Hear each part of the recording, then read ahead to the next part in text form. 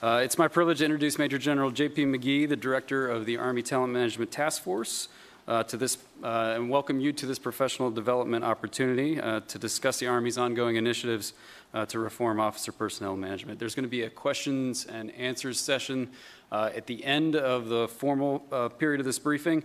Just a reminder to you that it's being recorded, so if you're not speaking into a microphone, you're not going to be heard on the recording or by the folks that are listening on the outstation. So if you be patient, wait for one of the two gentlemen with the microphones here in the back of the room to come to you. We'll get you into the recording. Without further ado, General McGee. Thank you. Hey, good afternoon, everybody. Sir, it's great to have you. Thanks for coming, Brian. It's great to see you. Okay, so I'm J.P. McGee. I'm the Director of the Army's Talent Management Task Force. What I'd like to do is I've got about an hour with you today, is I have given this more times than I can count. What I'd like to do is take about 40 minutes to explain this to you, and then I'd like to take the last 20 minutes just to answer questions. Then I will stay here even longer if you want to ask more questions, but to try to be respectful of your time. But I'll stay here as long as you want to answer all your questions. But hopefully it goes a little bit more smoothly, I think, if we run through without any questions until we get to the end, and then I'll take questions for as long as that you got nothing else going on today other than answering your questions. Next slide. Okay, so we're going to show you a video, and then I'll talk you through these slides, and let's go right to the video, okay? People are the Army's greatest strength and our most important weapon system. The Army delivers the most lethal and decisive land force in the world as part of the Joint Force. To be certain, the Army's modernization efforts are not just about new equipment. They must include the multi-domain operations concept at every echelon, the 6 modernization priorities, and a 21st century talent management approach based on decades of research and analysis in personnel management practices. The current personnel system is based on a 1947 model of a mass-produced, interchangeable, one-size-fits-all officer corps. In 1980, the Army moved to a rigid structure of year groups based on time and grade and established the up or out system, forcing removal or retirement of officers who are not selected for promotion. The industrial age model of the 1940s and 50s focused on developing a large number of interchangeable officers with an emphasis on standardized career models and rigid timelines. In fact, an officer from the 1950s would be very familiar with our current system for managing officers. An information age approach focuses on learning about the individual and taking their uniqueness into consideration for their development and employment with the intent of maximizing the contribution of every member of the Army. Simply put, better information about our people leads to better decisions about how we manage them in a way that recognizes everyone for their unique talents. Young men and women today want to be part of something bigger than themselves. They want to make sure they matter. They don't see themselves as interchangeable parts in an industrial age system. The foundation of the Army's ability to dominate in land combat depends on our skill to attract and manage the best talent, giving us a decisive advantage over future adversaries. Talent management encompasses acquiring, developing, employing, and retaining the Army's greatest asset, its people, to enhance readiness by maximizing human potential. The Army is moving out rapidly in 4 areas. First, the Army talent alignment process matches officers to assignments. This process empowers commanders and individuals to play a more active role in the assignment process. The foundation of a talent management system is a thorough understanding of the knowledge, skills, behaviors, and preferences of every officer in the Army. The Army talent alignment process, enabled by the software AIM-2, moves us forward dramatically to gather this information. Second, we are building a culture of assessments. The Army does not have a comprehensive assessment framework for officers. Talent assessments provide a common lens through which to identify an officer's knowledge, skills, and behaviors. The Army is developing prototypes and pilots to determine how to use assessments to gather data about officers' talents. Assessments provide the Army with better information for development, assignment, promotion, and selection decisions.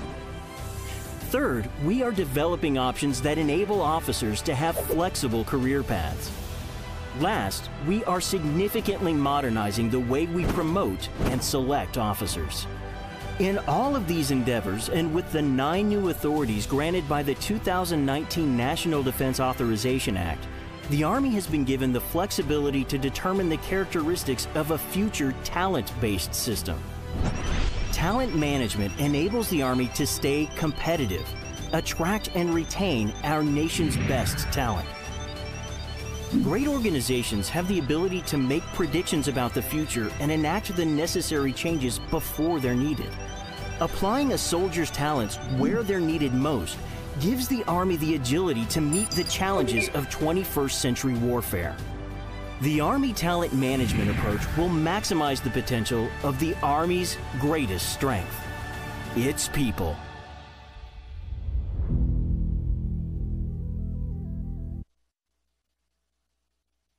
So what are the big ideas that are framing what we're trying to do within the Army's Talent Management Task Force?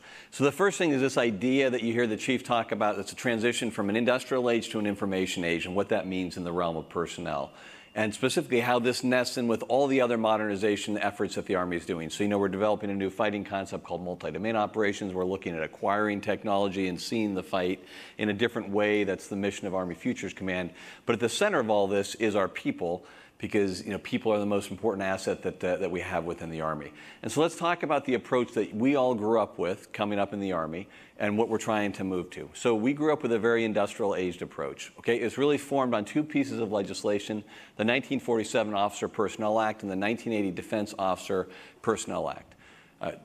Defense Officer Personnel Management Act. So those 2 pieces of legislation are really sort of, embodiments of industrial air practices. And what does that mean when you're a large organization? It means as an institution, what you need to do is you need to bring in a significant number of people, and then as an institution, you need to get them to sort of a minimum competency level of acceptance. And then at that point, you can jam them into any position across the entire sort of institution. So an infantry captain can go almost anywhere and do these jobs interchangeably. And then you, because you're not enabled by technology, have to manage this large cohort of people, and you do this without any IT systems effectively. And so you have to do this in this very rigid timeline approach. Okay, when these laws were written, they're actually very forward, approaches for how to do it. But now things have changed a lot. Okay, one of the big things that's changed is we've got information technology that can help us to manage our people, much better. And we've got a place where we can put this information and again look at officers in a more discrete fashion.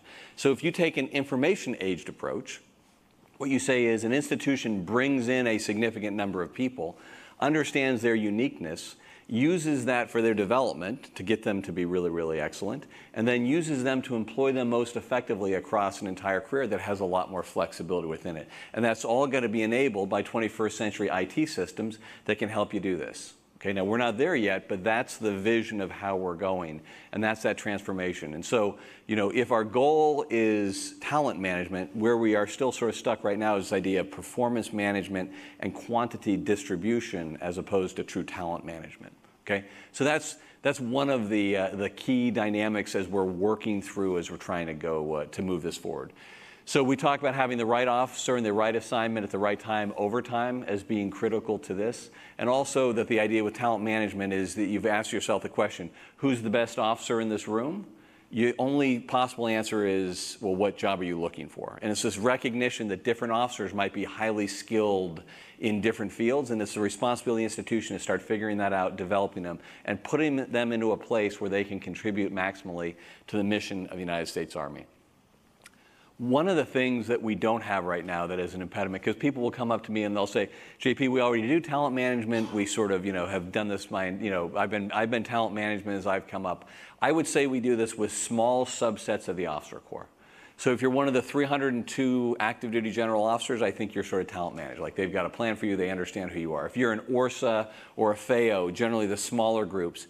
But it doesn't happen for the vast majority of the officer. If you're sort of a middle-of-the-road armor or infantry officer at the rank of, say, major, you're not really talent managed. You're sort of put into a position, you're just sort of moving along. And so what I say the first thing we need to have is a granular level of knowledge about the knowledge, skills, behaviors, and preferences of every officer within our inventory. And then we can start using that information to better manage that entire cohort. And I say that what that will impact is not really the top 5%, but really will have a significant impact in the management of that 6 to 60%. That's however we choose to define that. And I'll talk about some of the ways we need to do that. The guidance from the Chief and the Secretary have been very clear to our team. Okay, it is not to take the current system and make it better on the margins. It's to create a new and better system.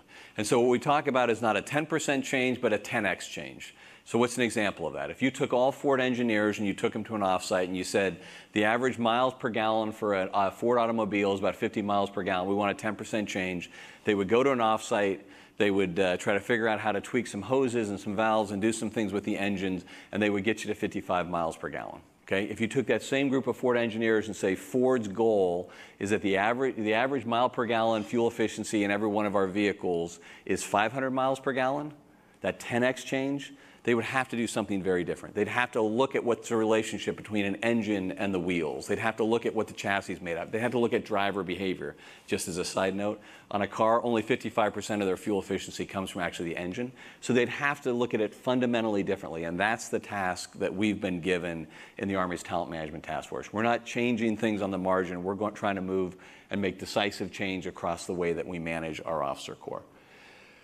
And then the other piece of this is we talk about changing cultural norms, because some of the things we're going to talk about are things that are new to us in terms of those of us who've been in the officer corps for about 30 years or so or less. But if you go back in our history, some of these things are things that we've done in our past and have done very successfully. So we'll talk a little bit about direct commissioning coming forward.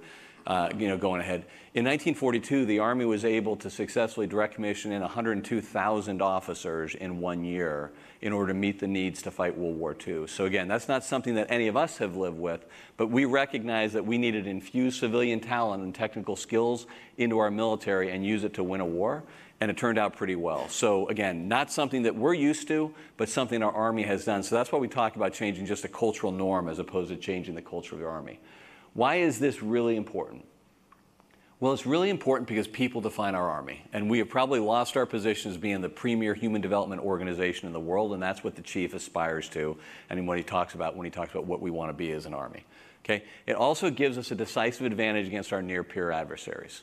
Okay? So when you start looking at what combat is in the future, and we start talking about large-scale ground combat operations and, and the national security strategy which drives us that way, we start looking at adversaries who have populations that are larger than ours. We look at adversaries who have an economy who is larger or equal to ours, who have closed, or at least narrowed, if not completely closed, the technological gap. We need to, as an Army, take advantage of every advantage that we have. And one of our critical advantages is people. And we don't win future wars by sort of squandering the great people that we have with antiquated management practices and not maximizing the full potential of the people who come in and join our Army. Okay? The other piece of this is you are experiencing today the slowest rate of technological change that you will experience in your lifetime. Okay? So as fast as everything has happened over the last 20 years, think about a time not that long ago when you didn't even know what an iPhone was. Okay? It is only going to accelerate. And how the Army starts to be able to develop the agility to fold some of these warfighting, some of these skills from the civilian world that are happening in the field of technology and bring them into our ability to fight ground combat operations is going to be absolutely critical, because they're going to start playing a key role in what combat looks like in the future. You don't do that with a system that effectively says, we're going to run this in a very conveyor-based approach that if you haven't been in the Army for 30 years, you can't be a general. I mean, all of these things that make us not be able to take the strength of our nation and make it a strength of our Army. These are things that probably need to change over time so we can remain competitive. And then the final piece of this is that we are certainly seeing a change in generational norms. Okay?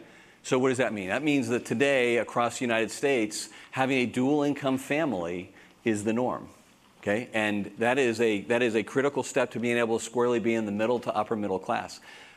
Competition to get in good schools is significantly harder than it was 20 or 30 years ago.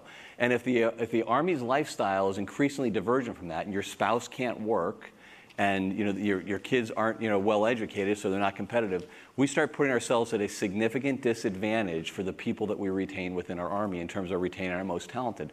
Because the simple fact of the matter is, the most talented people in our Army have the most options. And so we need to remain attractive to these people who, our most talented officers who have, all sorts of options that are out there. And we do that by starting to take things like preference into account more robustly and to start giving some more flexibility and ownership of their careers as a first step. Okay, next slide.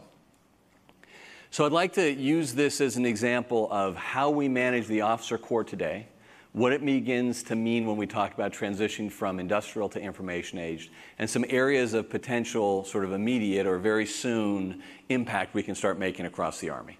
Okay, so this is the career forecast of the way we run our attrition-based model within the officer corps today. So I'll focus largely on the active component. On the left-hand side of that screen, what you'll see is every year we have to bring in 5,000 active duty officers a year. Okay, that's 1,000 from West Point, 1,000 from OCS, and about 3,000 from ROTC. Just so you know, ROTC needs to produce another 2,500 Guard and Reserve lieutenants to be able to fill out the force. Okay, so just the raw numbers of them having to meet their mission means that they can't be nearly as selective as they would like to be. And they also can't be as directive in terms of what fields of study that we do, because really there's this huge impetus for them just to be able to bring in the right numbers to be able to get to our goals for retention down the road. So you all of a sudden start having these sort of mismatches of things. So here's my first of a couple pieces of personnel trivia for you. What is the #1 degree that ROTC produces, across their graduates? Criminal justice. 10.8% of the ROTC graduates that we commission every year come with a criminal justice degree. And I have nothing against criminal justice degrees, but I would argue in a world that is largely becoming defined by technologies that we may want to have STEM degrees a whole lot higher on that. And you actually don't hit a STEM degree until you're at the 7th degree at 3.8%. And it's general engineering for the officer corps. Okay, so that's one of the reasons. But one of the reasons we do that is because the tremendous number of people that we need to bring in, and we need to bring in that many people because at year 11, and you can look there at major, what we need to be able to do is the first selective cut and make 2,150 majors. So the interesting thing is that we need to get rid of by year 11 56% of the officer corps that we bring in. Okay? So we need to get rid of 50% of them already, but think about what we do to manage that 50% that we retain, what that sort of looks like. Okay? So has the Army spent any time to say, here are the talents that we want to retain for the long term within our Army? Okay, here are the skill sets that we need to propel us forward over the next 10, 15 years, and let's backtrack and try to find out who those junior officers are, who at least have the potential of having that. Okay, we don't do that. Do we survey the officer corps in their first couple of years, sort of find out what their propensity is to continue to serve and why they may stay in or get out of the Army? We don't do that either. Okay, we don't do any of the. Do we do any sort of incentive program to identify that among those 5,000 officers that we commission, there may be some that we want to retain more than others, and we would do something as an institution in order to retain the most talented within our ranks? Okay, we don't do that as well. What we effectively do is we bring a whole bunch of people in, and we say we sort of hope enough get to year 11 so we can do some form of selective cut to major. And as long as we've got raw numbers, we're sort of good. As long as we can do an arbitrary sort of 80% cut from captain to major, we're fine. Because we're all focused on quantity, not the talents. Okay? And that's one of the areas where I think increasingly we need to change to start shaping that. So we're actually going out and retaining those officers who are going to provide the most benefit for the Army over the long term. And then developing some sort of incentives to be able to do that. And again, incentives aren't always cash, right? They may be assignment of choice. They may be different sort of flexibilities you can provide. It's not just about throwing money at people. But at least we could start doing some force-shaping things in order to make sure that we're retaining the most talented, or at least our best bets on those officers who have the opportunity to contribute to our long-term mission. There's a gentleman named Tim Kaine. He wrote a book. It's called Bleeding Talent, and it effectively says that the Army does a horrible job of retaining its most talented and they all get out. I would say it's even worse than that. I would say that we don't even spend the time to identify what those qualities are we want to retain, and so we don't know whether we're actually retaining talent or not within our Army because we have not done those things. Again, that's what it means to run an organization in a data-poor environment instead of a data-rich environment. Okay? And just so you know, if you're a large company or organization, if you're a large company in particular that manages your people that way, do you know what you're called? Bankrupt. Okay? Because if you go out to the civilian world today, what they will say, and they use this term every single time, They say, we are in a war for talent. Okay? We don't say that. We don't even think we're in a competition for talent. We don't even think we're in like a, a fair game for talent. But they describe themselves as being a war for talent in order to make sure that their companies remain competitive and don't go out of business. And they don't have the luxury of sort of bringing in so many people that they can do these things. And so I think it's very interesting. So we are now starting to talk about going into, engaging in the war for talent in order to be able to be successful.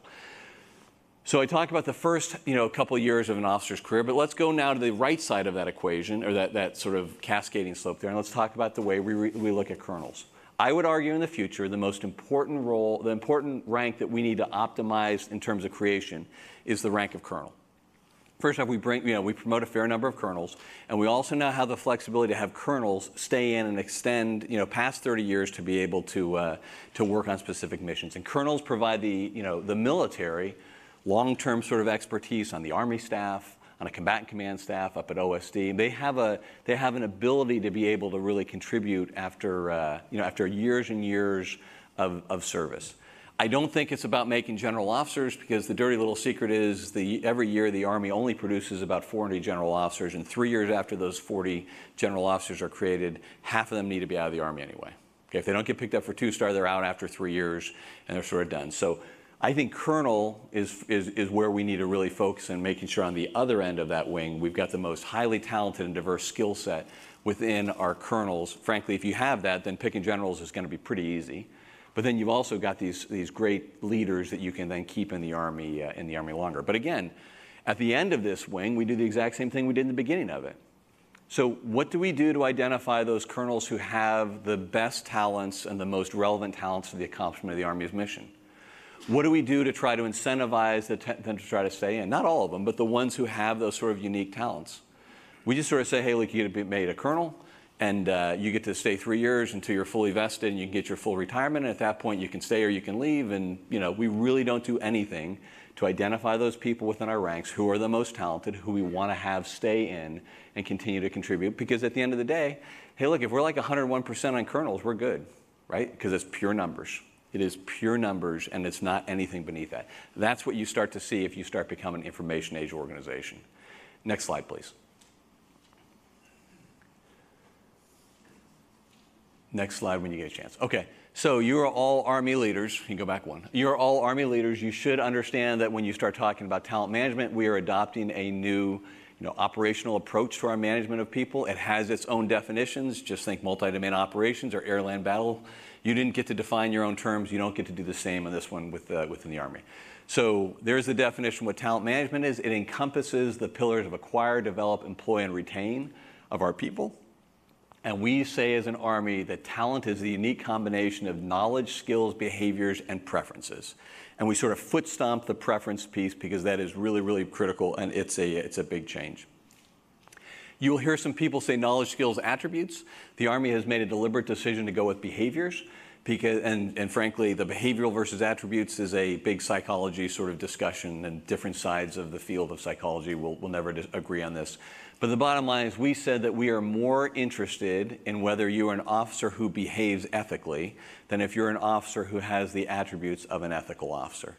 So we have decided that the definition is knowledge, skills, behaviors, and preferences, and that's what the Army senior leaders have agreed upon. So you should use that terminology when you're talking about this with your subordinates. Next slide. So how do we start moving this gigantic, system, this gigantic organization of the Army from where we are today to where we want to be tomorrow? So first off, you've got to identify where we are. We've got this industrial age system based on a conveyor-based approach in terms of your timelines for your officer's career.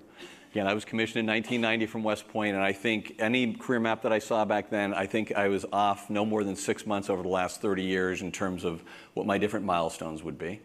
It implicitly says that an infantry officer needs to develop at the same rate as like a cyber officer, or develop at the same rate as a transportation officer, even though we know those fields are all pretty unique and different, and increasingly so.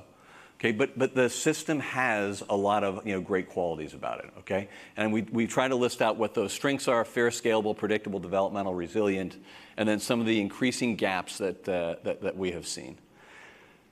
I like to say that what we're executing right now is the best possible industrial-aged process you can have in terms of the management of the people. Like, I know no one else who does a better job in the United States Army than managing an enterprise at this scale as well as we do, and there's a tremendous amount of work done by AG professionals to make this system work every day. But it is a bit like showing up on a bicycle for a motorcycle race, because things have just progressed and there are other new technologies that can now help us do a much, much better job, and there are mindsets that can change as well. So let's talk about where we want to be on the right-hand side. So that's an information-aged approach. At the center of that is, at the core of it, is some idea of flexible career paths, okay? And then underpinning this whole concept of how we manage our people are three things. Is a management process. I think we're increasingly moving there with the whole Army talent alignment process, which I'll highlight to you. And the next piece is we need to have greater organizational alignment. Okay, so I'm going to ask you a question. I'd love to hear your answer. What organization and well, let me ask you another question. Let me back up here. So for logistics and materiel, what individual and what organization is in charge of the Army for our logistics and materiel considerations and management? AMC, General Perna. Okay. Who's in charge within our Army of all training and doctrine? Traditionel Commander. Okay. Who is in charge of managing the Army's people? Absolutely not. Okay, so so as I've looked at this, and I didn't realize this until I was in this job, let me tell you all the different organizations that have an outsized role in the management of our people. And I'm going to give you, I think, 7, but I'm probably going to miss a couple. So G3 Training, which does the funding for a lot of our officer sort of initiatives. G3FM, which does all the force management, which is under the G3, so they get guidance from there. You've got the HRC Commander. You've got the G1 of the Army. You've got the ASA MNRA. You've got the CAC Commander, who has all the proponency guidance in 600-3 in terms of career paths. And then all the branches work for him, infantry, armor, aviation, all that sort of stuff. And then you've got all the functional areas, all of whom work for somebody else. Okay? So we've disaggregated the strategic management of our officer corps and our people to all these different organizations. So it's very, very hard for us to achieve a unity of effort in anything that we do with our officer corps. Okay? So this is one of the reasons, amongst many, why things like MITS, PITS, and SPITS, you remember that? Remember they were supposed to be treated like battalion commanders? That never happened. You remember we said training battalion commander is sort of the exact same as a tactical battalion commander? That didn't happen. We talked about the AFPAC hands being something that's a key priority, and we're going to do that. That never happened. Because we don't have anyone or any organization and there's really not a very effective alignment between all of them as we're looking at meeting the chief's strategic guidance and direction and the Secretary's strategic and guidance and direction.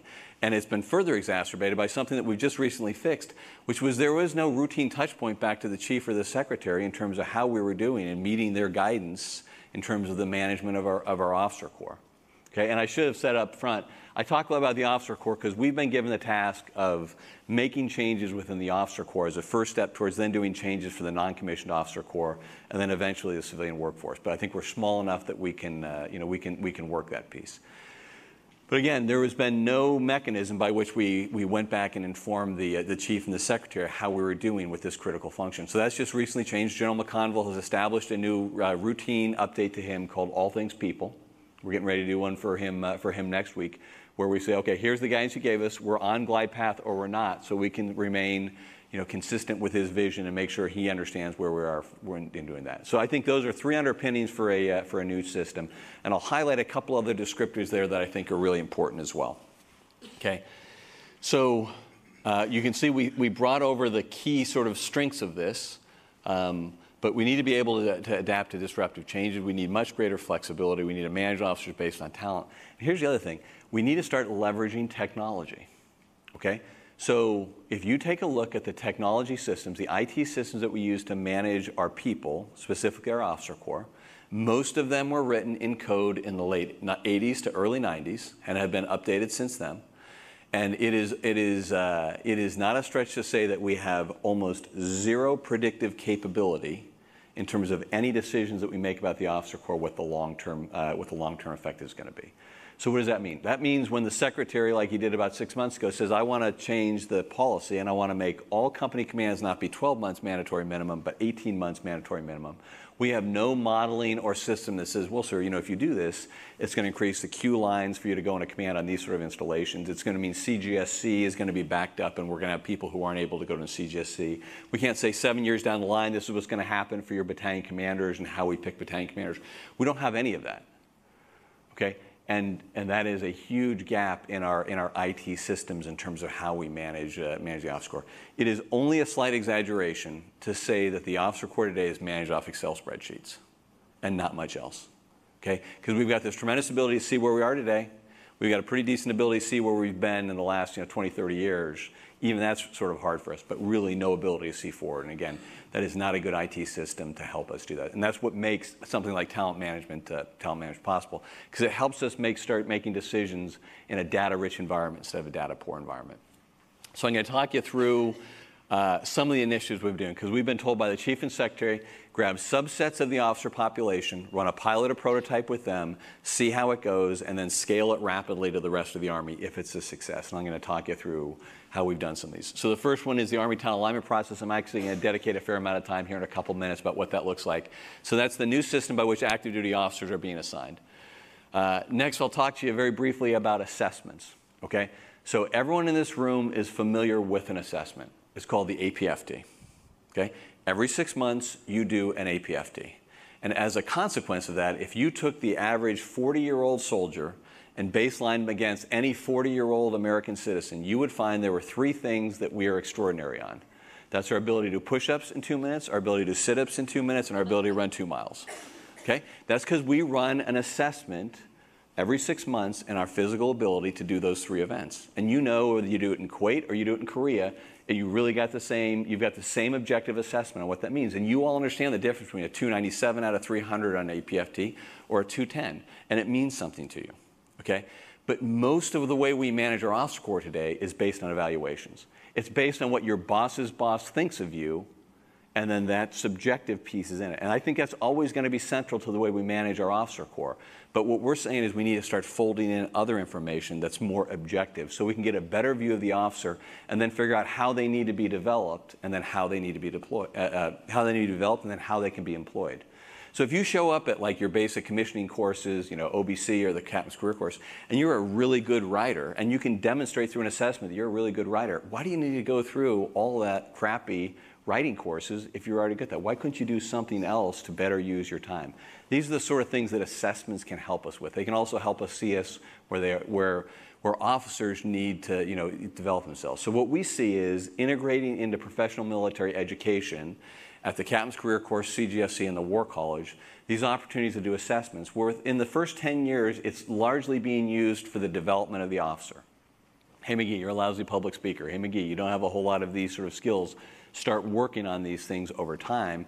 And then as you become a field grade officer and become more senior, we start folding that information in terms of how you're actually going to be employed, what jobs you may be able to go into, and how you can best be used.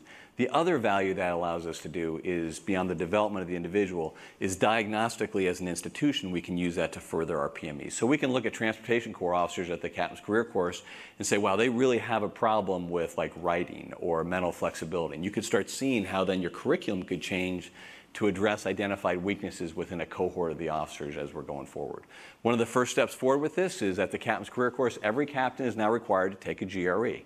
We're making them take a GRE so we can start figuring out who are the right officers for us to send to advanced civil schooling, which is a significant investment by the United States Army in the future of an officer. So assignment officer can use that information to sort of say, hey, look, you're a great candidate to go to advanced civil schooling, or you might not be a very good bet for us to send for someone like that. We're also integrating in there a cognition test into the Captain's Career Course so we can start seeing how officers, how they operate on a cognitive and non-cognitive ability to better assist their development. Okay, so the next piece of this is the flexible career paths. In August of 2018, the 2019 NDAA was signed. It gave us 9 new authorities that were mentioned there. One of those is the ability for an officer to be able to opt out of a promotion board for up to 2 years. If you're doing something of significant value to the Army, you can self-nominate yourself. You just open up for the first time for this Lieutenant Colonel's Board. And you can say, I would like to not be considered for promotion for 1 or 2 years, in order to give myself some more time. So who does that apply to? That is, just think captain to major. That might apply to someone who goes down to Fort Rucker and wants to be an instructor pilot. and wants to spend a couple more years as an instructor pilot to develop his or her skills as an aviator before they go back to the force as like an S3 or an XO and someday a battalion commander. Instructors up at West Point who have to go to get advanced civil schooling and then a utilization, they could roll back their consideration for either major or lieutenant colonel if they had chosen that sort of path, in order to give themselves more time when they leave West Point, a chance to get KD qualified as a major. Imagine a Ranger Company commander who also wants to get a top-tier advanced civil schooling master's degree from a premier organization, something like that. But it has to be if you're doing something of significant value. It's our first step to figuring out how we can establish a system that opens up the windows for a timeline for an officer and then allows officers to sort of decide when they want to hop in for promotion boards or not. So the inverse of the opt-out is the opt-in, and we're exploring options to develop that right now. And then the final one is promotions and selections. I will talk about that a lot more with the Battalion Commander Assessment Program we're gonna initiate in January, and some of the great work some of the interesting work that we've done on that so far. But certainly there's a whole lot of work on how we can improve our promotion process and our selection process beyond what we have right now. Just to understand legally that the promotion system has a lot of legal requirements to it, and there's some flexibility. Selections for the chief, though, is a much wider sort of piece. He has a lot of authorities in order to make a uniquely Army selection process for selection for key billets like battalion command, brigade command. Not quite as much flexibility when you're talking about promotions because there's a lot of law that governs that. So next slide. So I'll hit these NDAA authorities very, very rapidly. But the first one is repeal the age limit. Law used to say you couldn't bring someone in who effectively, they had to be younger than 42 because they had to be under 62 by the time they hit retirement age after 20 years of service. Another piece of trivia for Personnellists: during what war did the Army adapt 62 as their mandatory retirement age? Anyone? Come on, just guess a conflict. Was that Korea's a good guess? No? Civil War. That's exactly right. So the Army has carried forward 62 as a mandatory retirement age since the Civil War. I know I'm a heretic for saying this, but maybe we've learned a little since about 1863 or 1864 about the management of people. That is directly tied to the idea of direct commissioning. So we now have the authority to direct commission officers up to the grade of 06.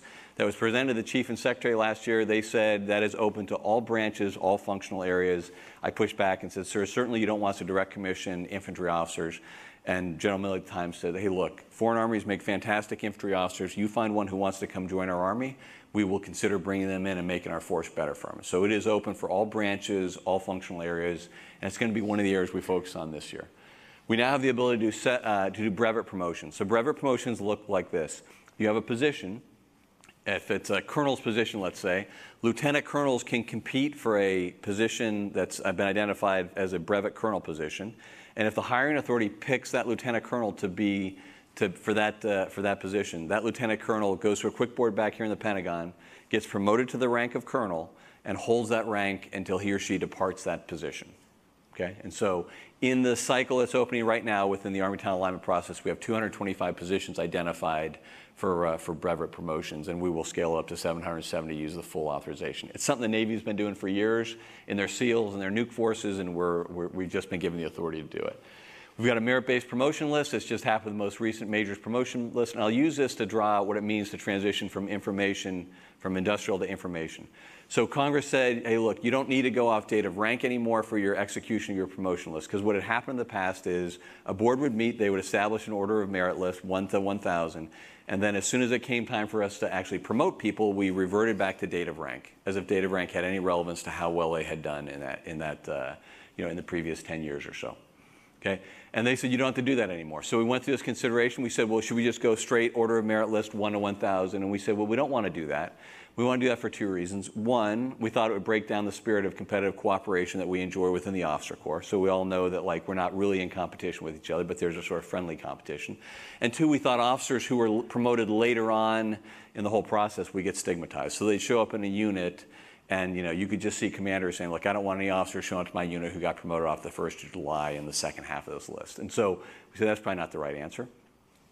So we said, well, let's do a hybrid. Let's identify some who are going to be promoted off the order of merit list and some who will be promoted off of the date of rank. And so we sat down and we started working through with the people who are going to execute this. And we said, well, what percentage do you think we should do? And the answer came back. They said, let's promote the top 15%. Let's promote the top 15% of every list and make those guys be the ones who are promoted based on merit. And I came back and I said, I don't want to do 15%, but I would really, really like to do 17.12% because it's my all-time favorite number. And they said, okay, let's do 17.12. I mean, I got it. That makes sense to me. And I said, oh, I'm sorry, I just changed my mind. I would love to do 12.13 now. 12.13 is now my favorite number. I love it. And they said, okay, we'll do 12.13. Like, stop talking. Just like, let's find a number and go with it. And I said, look, you're missing the point. 12.13, 15%, 17.12, these are all arbitrary numbers. And today, you can take the mathematical distribution of the order of merit list scores, you can run an algorithm on it, and you can find those scores that are actually the identified top clusters of that group. And so that's what we're going to do. Every board that meets now is going to have a mathematical, it's called k-means clustering, analysis done of their scores. Those who are clearly identified as the top cluster will be promoted off the order of merit list, and then it will revert back to data rank. And the first time we did this with a full board, the majors list, the range was some categories were at 9%, some were at 19%, but it's where the numbers take you as opposed to something arbitrary like 15% or 17.12%. I talked a little about the opt-out of promotion board. I want to reemphasize that that is because you are doing something that's of significant value for the Army. That's not just because you're a sub-performer in your field and you don't want to get looked at for a promotion board. And that's why the approval for that has to go all the way to the Assistant Secretary of the Army for that to be approved. We now have the ability to allow from captains to colonels to remain on active duty service from up to 40 years if they've got unique skills and they run through that process.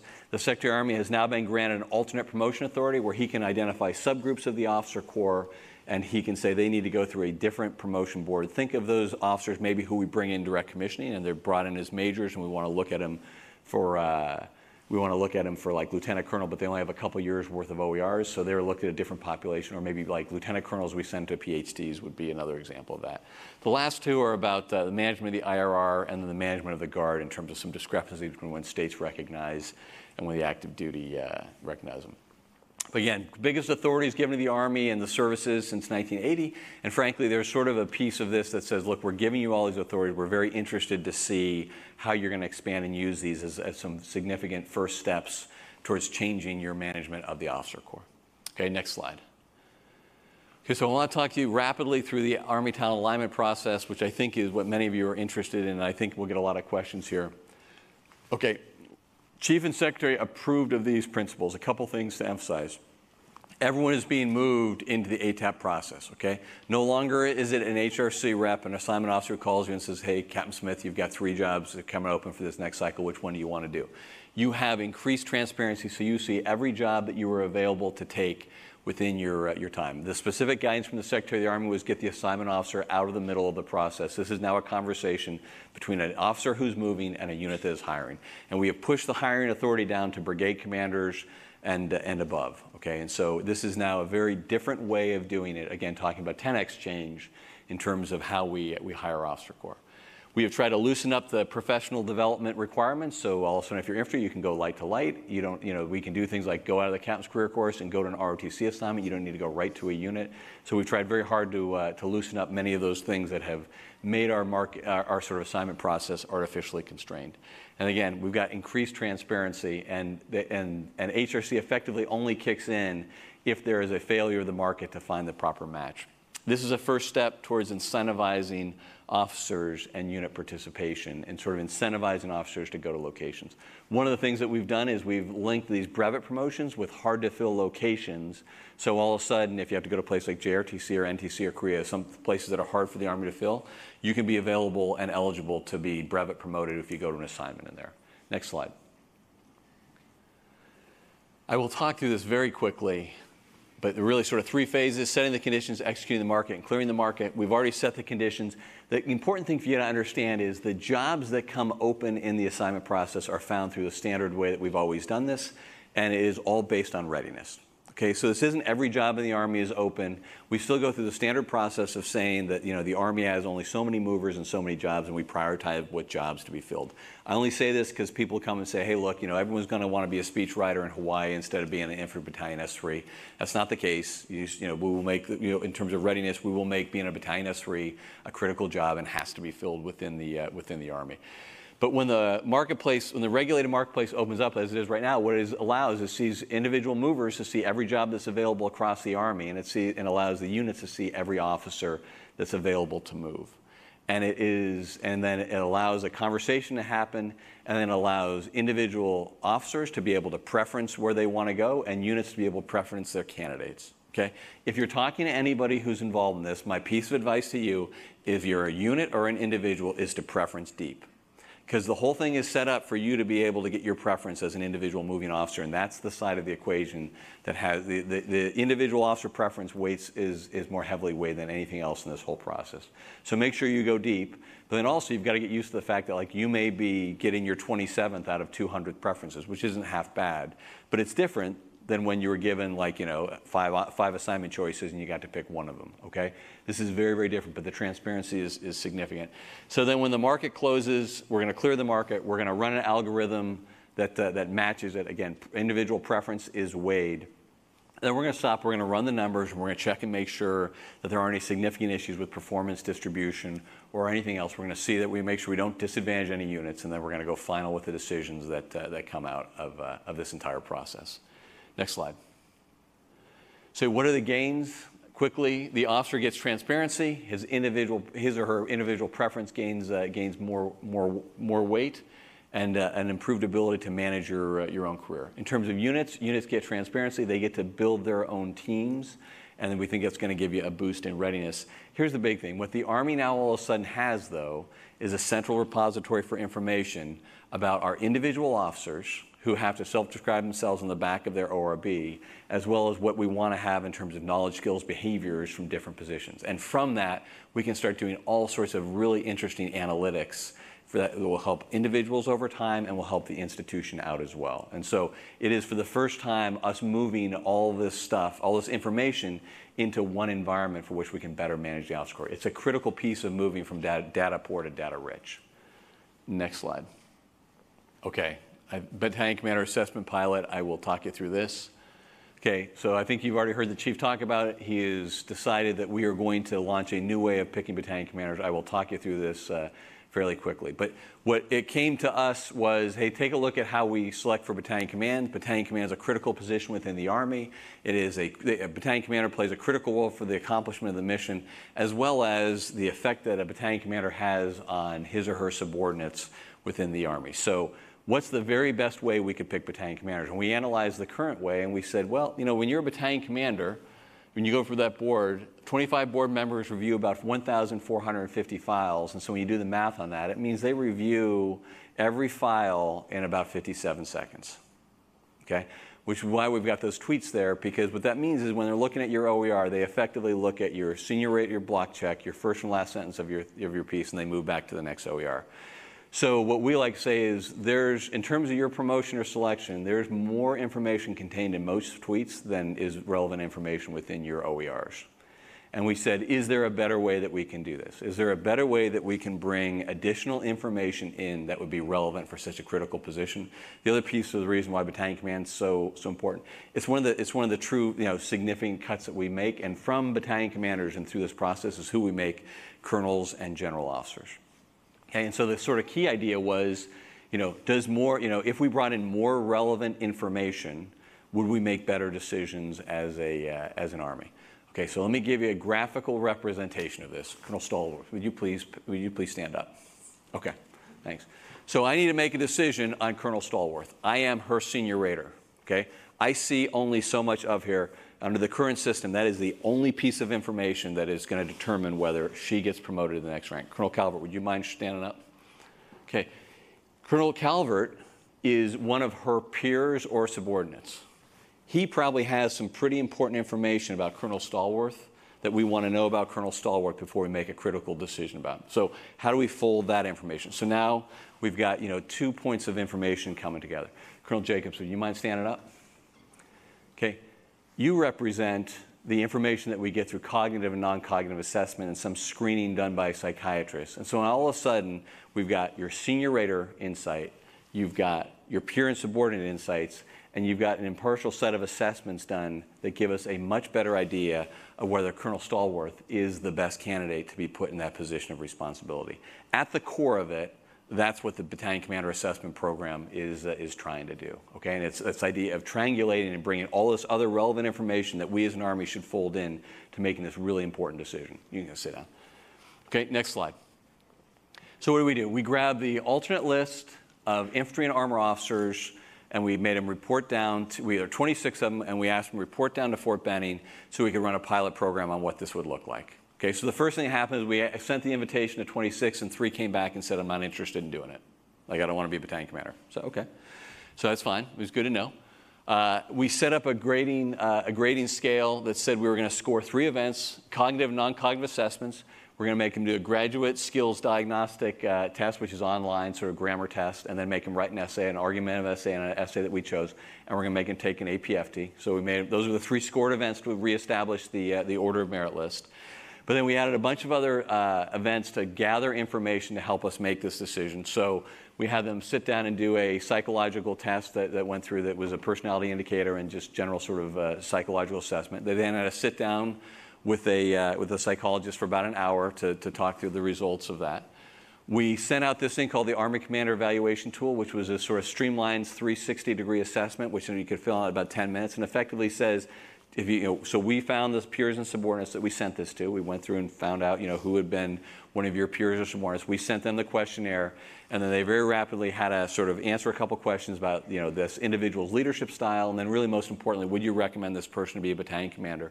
And then we gave them a free form to be able to fill that out in terms of making any sort of comments. I will just tell you that overwhelmingly, like to 95%, the comments were positive to neutral. In very few cases were they actually negative. And then we did an interview process, and it was a blind board interview process. So the candidates came in after getting some information from the psychologist and taking a look at some of the information that had been anonymized. Okay, so it was candidate 1, 2, 3, and 4. They reported behind a screen, and then there was a structured interview that happened with 6 general officers asking them questions. Okay, and this was all just sort of a pass-fail. At the end of that, the panel members were asked to do a pass-fail vote on whether they thought those officers should go into battalion command. So I'll talk you through the results. Next slide. So with the new OML, okay, what we found out is the average OML shifted about 8 positions, so about 30% shift, because we had about 23 and they shifted 8. All BCAP candidates said that the BCAP was a better process for picking battalion commanders. Many of them recommend we do it on top of the standard CSL, so the CSL worked that. All 7 general officers who sat on the panel said that this is a better way to pick battalion commanders within our Army. But really, there were some other things that came out that were a little disturbing too. 5 of them failed. Okay, so 2 failed for height weight, 3 failed for being deemed by the panel board as being not fit for command. And they just thought they would be the wrong people to put. And then we also took primaries, who were very high on the primary list, and we threw them in the second iteration of this and see how they would score against the alternate list.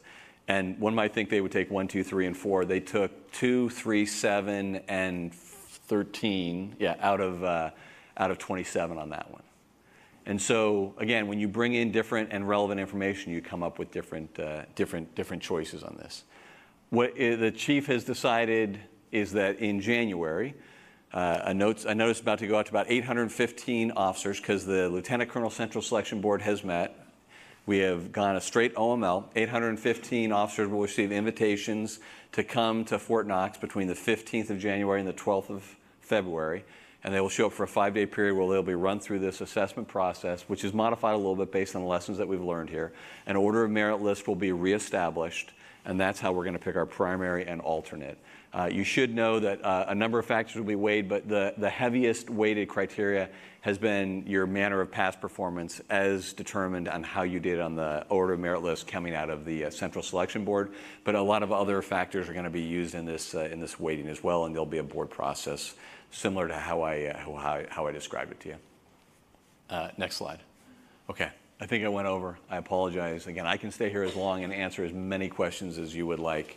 But down and dirty, that is where we are right now. So what questions do we have? Yes. So we have people who are listening on the outs.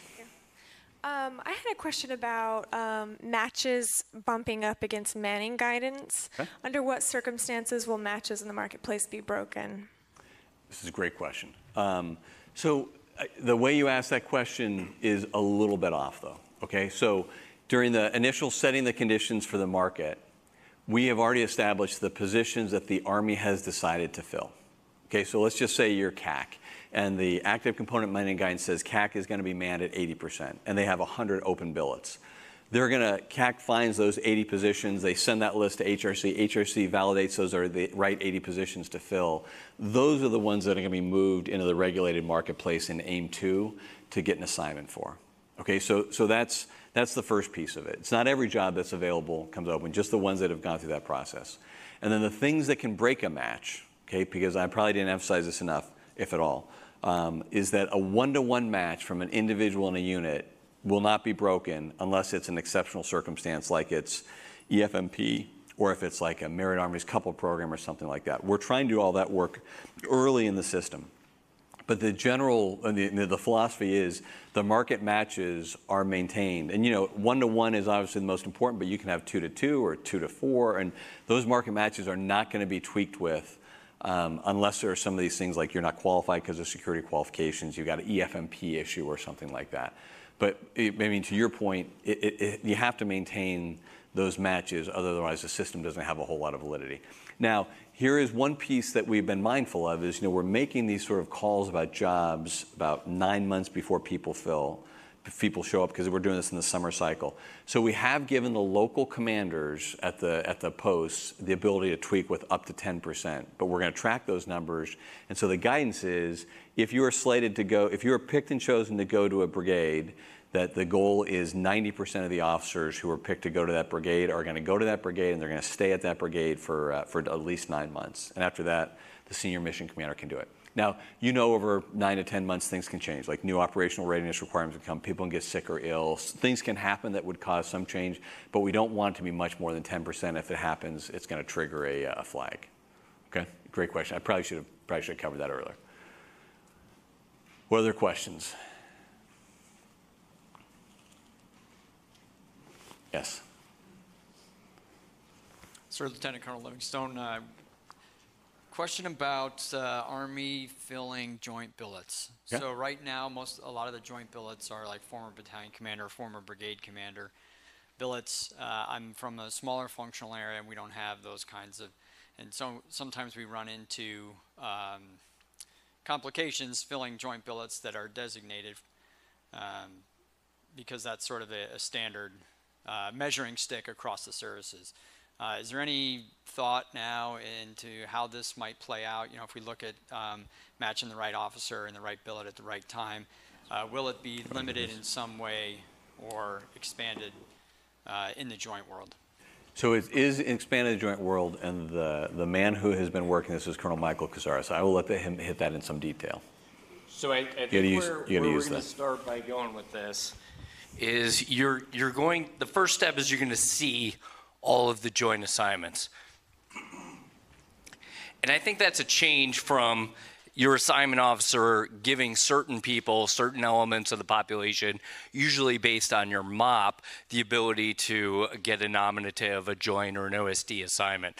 So step one is you're going to see all of those jobs listed, and you are going to be able to contact the incumbents, and you're going to be able to sell yourself based on your resume. So that's how we see the competition happening for those jobs. Does that answer your question? A little bit, but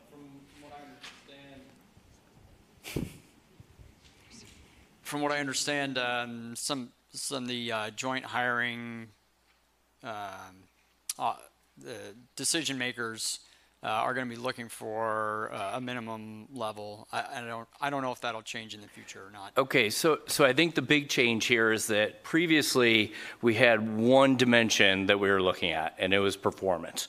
And so what you're saying is, hey, they only wanted to consider top performers. And that's kind of what I was saying, that your assignment officer was only showing those jobs to a certain subset of people. So what we want to change with talent management, instead of managing people based on past performance only, we want to give you, the hiring agency, the ability to hire what seems to be that average officer who has a unique knowledge, skill, and behavior that qualifies them for that job. And so that's where we're going. Michael, let me sort of reinforce that. So I think all of us are familiar with what happened when the Army tried to fill the SFAB mission. Remember the Security Force Assistance Brigades? Okay, and this is really, I think, a great embodiment of what happens when you try to go from data poor to data rich. So the Chief of Staff of the Army at the time said SFABs are important. We wanted to man this with high quality officers, and let's just talk about captains. And we said, as an Army, only top 10% captains can go in there. Well, if you're running this by only one dimension, which we generally tend to do, that means they took a review of all your last OERs, and we said only those who are in the top 10% based on this MOP score you get. Whether you know it or not, you've all got a MOP score, and it's a quantitative measurement of how likely you are to be promoted in the at your next board. The flaw in that was, and I can say this because I commanded a Security Force Assistance Brigade, is that when you're looking at captains, you're really looking at company command positions within, how they did as company commanders within the Army as captains. And so what we found is we found the top 10% or top 15% of company commanders, and we said, this is the crew from which we're going to pick, advisors. So I commanded a Security Force Assistance Brigade, and I can tell you the skill sets that you need to be a great company commander are really different than the skill sets you need to be a great advisor. And I had some great company commanders who would be lousy advisors, and I had some great advisors who would be lousy company commanders. But when you run this enterprise in a data poor way, you only have one measurement by which you can look at them, and you're always going to be in a constrained environment. But let's talk about what this could be like in the future. What it could be like in the future is you could say, hey, I want to find officers who would be good advisors. Okay? Let's say just for their performance, just as an initial screen, I want top 50% officers. Okay? Just as a rough sort of look at their OERs. But I want to have someone who has a high degree of cognition and a high degree of cognitive flexibility. Maybe someone who's tested and measured well for cross-cultural fluency. And then someone who in his own self-described behaviors says that he or she likes to travel internationally and go to foreign countries. Because what better manifestation of what really you enjoy than how you spend your own time and money? And now, because of Vein 2, we've got a place where we can see all those things. And so now all of a sudden, when you're doing the search parameters for the people that you want to bring in to be advisors, you get a very different set than just saying, give me the top 10% of all your company commanders. And so you get better advisors on one side of that. But the other thing is those people who wouldn't, so you get a mission, you get a lift in the operational effectiveness of your advisory mission. But for those people, those officers who are really, really good company commanders, they don't get jammed into a position where they're always going to be frustrated and not doing very well, and they can work on some other skill sets. Maybe you send them to advanced civil school, and maybe you send them to an NTC or JRTC, and they infuse their skills into the force. But that's what it means, I think, when you start doing that. And so to your point from the joint, now you can see not just who the sort of arbitrary screen is. There may be in the lower or the middle echelon some people who would be really, really good joint officers who could contribute to your mission because of what they bring to the fight in terms of their own knowledge, skills, behaviors. And so that's what I think you're getting out an opportunity to see. What other questions? Hey, sir. Good afternoon. Colonel Rob Parker. Thanks for your time with us today. Great to see you, Rob. When I look at the roles in ATAP slide, specifically under roles of unit, it talks about being aware of nepotism. Right. I was wondering if you could take a minute to describe what kind of safeties or safety mechanisms are in place to preclude us from going down that road as an Army. Yeah, so there are really sort of three things that people are concerned about, and I think we share the concern, okay, about having this hiring authority go this way. So one is nepotism, two is performance distribution, and three is diversity. So let's just talk all three because that is one of them. Okay, so I'll answer yours directly. So nepotism. So my first question to you would be, how do you know nepotism isn't happening under the current system, and what mechanisms do we have to check against it? The answer is we have none. None that we routinely and systematically check. Now we have an ability to actually check this. In these conversations, as we're trying to figure out how to do these, we are always in this conflict between, is this something we want to regulate, so we can set a bunch of rules about nepotism and what that looks like, or is this something we just want to be able to illuminate so we can see how commanders are doing in terms of exercising this authority that they've been given? On the idea of nepotism, we decided that for this first iteration, we're going to try to illuminate that. Because when you really start trying to define nepotism, it gets a little bit tricky. Like, how many times can I go work for Rob Parker before it's nepotism? And if you're a brigade commander, should you be able to hire maybe 3 people out of 40 that you worked with before, or is that 5 people out of 4? And so we just sort of thought, let's see how this goes, and we can take a look and do a run now that we've got the data. Commanders are specifically advised to make sure that they are open up to hiring all sorts of talents. Also, in terms of doing this with smaller subsets, when we did this in the green pages for the Engineer Corps, what we found was that engineer officers who were given a hiring authority entered into this process thinking they were going to hire their own people, but when they saw the totality of the talents that were out there, they made dramatically different decisions. Because, Colonel Hanson and I could have served together a number of times, and I thought for sure I was going to bring him onto my team. But when I see everyone who's out there, I'm like, well, he's really good, but the person I need is someone I hadn't even met before. And I just interviewed this person, and I came up with a very different hiring choice. So that's one. Diversity is something we're also going to keep an eye on. Make sure you're not hiring people who just, sort of look like you or don't look like you or whatever it is to be able to do that. And then the performance distribution, and again, that went out in the X order as well, and commanders will be evaluated on how well they do that, and we've got the ability to look at that. And the other is performance distribution, as I sort of mentioned. We're going to, after we do the initial slating, we're going to stop and make sure that we don't, really hurt in locations that are tough to fill, because there remains a geographic component to where people want to serve within the Army, and so we're not going to zero out the brigade that's down at Fort Polk, and we're going to take a look at what that actually looks like. Okay, but Rob, those are 3 concerns that we have, and we're going to take a hard look at that as we're executing this. Okay, what other questions? Yep, please. Sir, Colonel Brian Chapman. I'm an Army FAO. Being in a small functional area, how many of the new authorities have been implemented or can be used to manage, if you have shortage in populations, your 05s, 06s, and things like brevet promotions or extending MRDs would help to fill gaps that are in the force? So the brevet promotions we're about to do, so we're given 770 positions. This first marketplace, regulated marketplace, has identified 225 positions.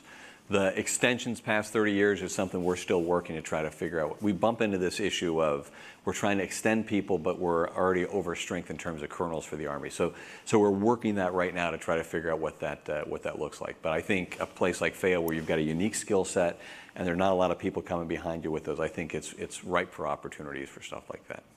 Okay. Sir, David Thomas. Quick question about, I understand the preferences between officer and units and how those marry up 1-to-1, 2-to-2, et cetera. How does the algorithm come in? Is that, I'm not a super strong math guy. Are you saying that's how we calculate the whole pool, or or is there some way of looking at the individual relationship between officer and unit? So I will start this off, and then I'll turn it over to Colonel Kazara, who has been working this at a much. So it is based on the medical matching model, so the way that people get chosen for medical schools, but it is strongly based on preferences. Okay, and the preferences weigh, and it's a measure of weighing preferences between the units and the individuals, but the individual preferences have a stronger weight than the unit preferences in terms of how we do this matching as we're going forward. You want to follow up, Michael? Sir, I would just dovetail. First off, because we're short on time, there are 2 great videos out there. This is based on the National Medical Resident Matching Program, which won a Nobel Prize for being a very fair preference matching system. We've changed it to the Army Talent Alignment algorithm, which also has its own video on YouTube, if you Google that. But basically, we picked this. It's called a officer proposing delayed algorithm. And what that means is there's really no gaming the system, which is why we chose this. So it doesn't advantage or disadvantage first movers. The market's open for 60 days. If you get your preferences in on day 1 or day 60, no advantage or disadvantage. It also allows no one to game the system. Hey, I'd really like that job, but I don't think I have a shot at it, so I'm going to make this other job my #1 preference. This allows people to reveal their true preferences and without any gamesmanship that would alter alter what they're revealing as their preferences. So there's a couple reasons we picked the algorithm right there, but I think the videos are really illustrative and you get it immediately. Yeah, one other thing I forgot because they were being passed out. We did pass you out a handout. Okay, I'll take questions, but we did pass you out a handout. I would strongly ask you to take a couple minutes to fill that out.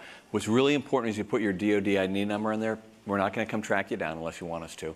I'm not going to have any objections to anything you say, but it allows us to say, hey, lieutenant colonels think this, captains think this. So I would ask you to put all that information on there, and then as you leave, hand that to our team in the back. What other questions do I have? Yeah.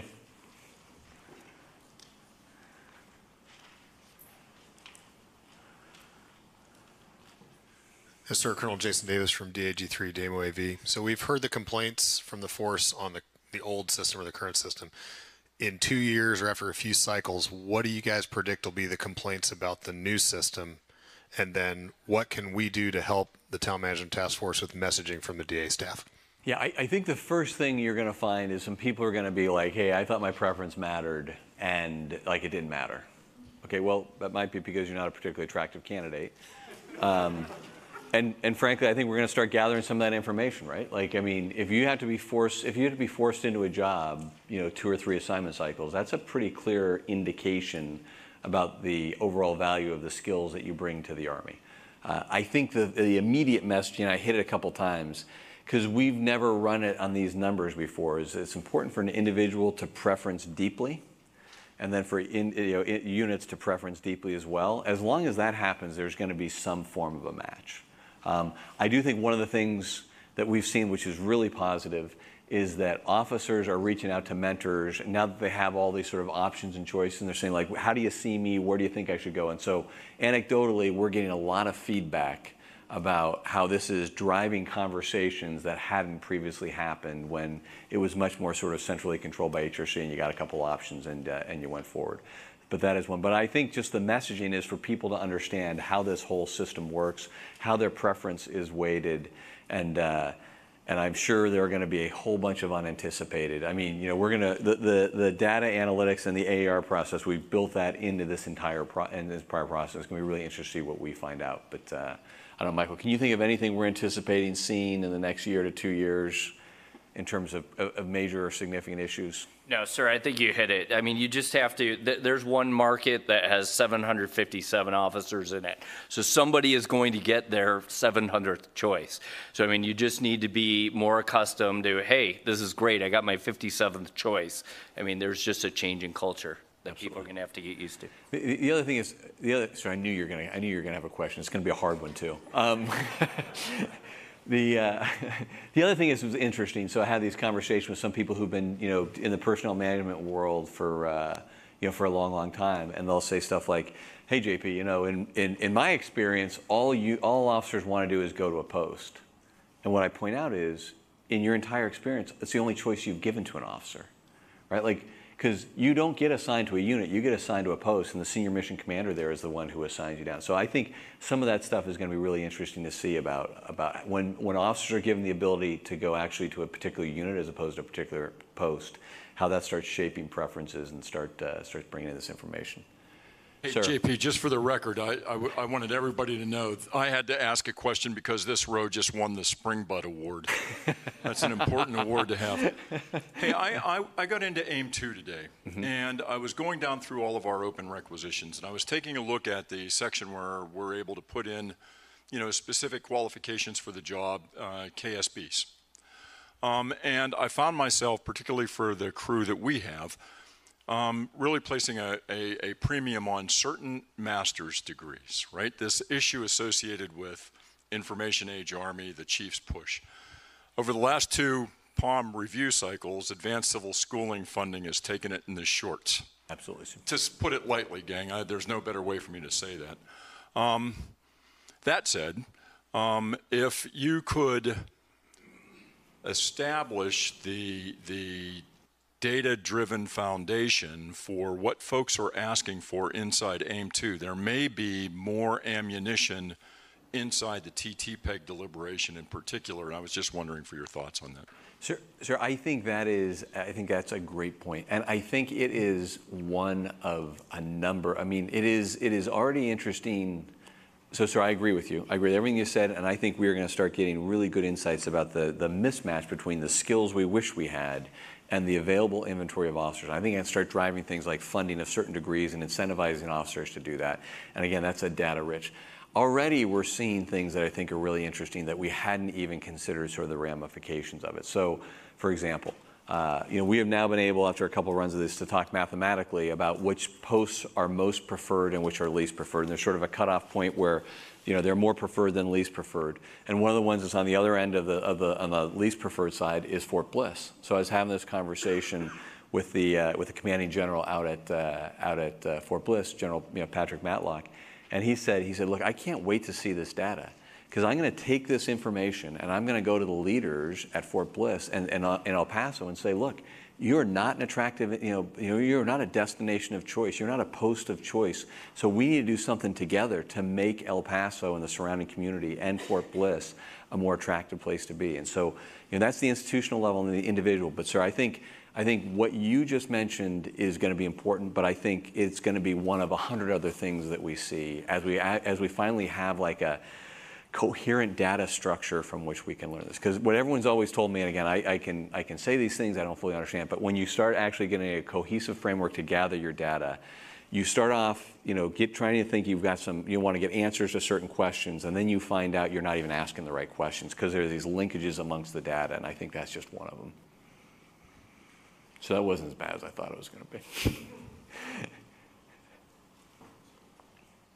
Sir, Captain Carl Urich, I'm over in OCLL. And from a younger generation perspective, is there any protections to put in place for, say, units with niche skills, like going to the 82nd? And, hey, we only want majors that are jump masters. Is that going to kind of close the window?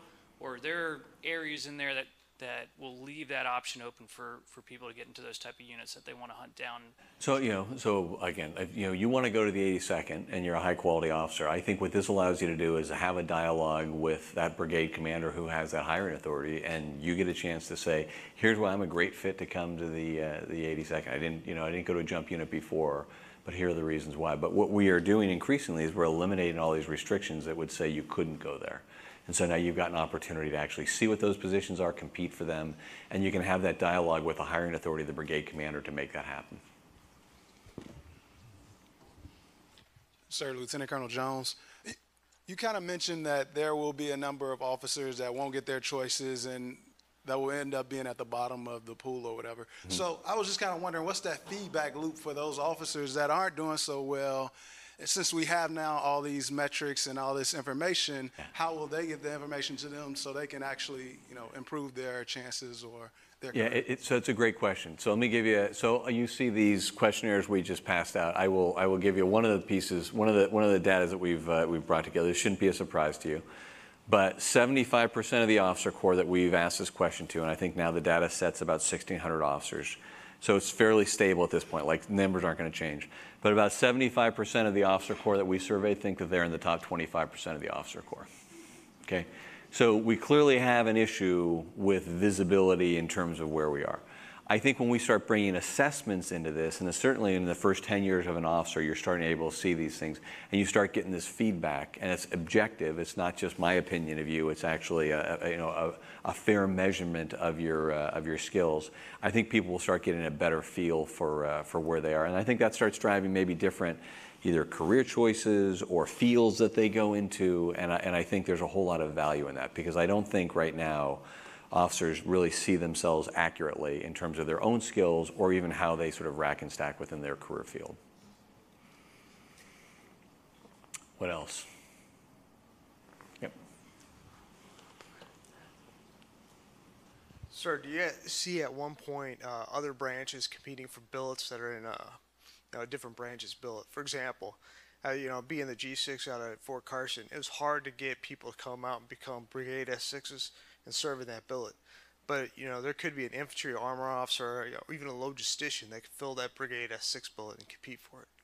Yeah, we haven't gone that far. I would still see a Brigade S. First off, I don't think there are any billets that are hard to fill at Fort Carson as far as I can tell. But well, interestingly, Fort Carson's super popular, much more popular than like Hawaii, which again, you wouldn't know. I mean, I would have always thought Hawaii was more, but I think Fort Carson, because it's still located in the continental United States, certainly as you become higher ranking, I think people start having kids and they want to stay in the United States. Fort Carson is very, very popular.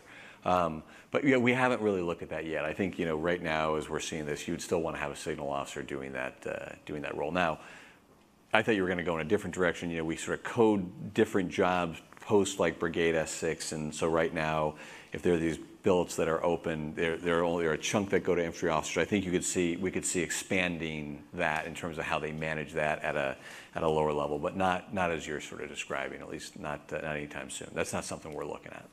Okay. Any other questions?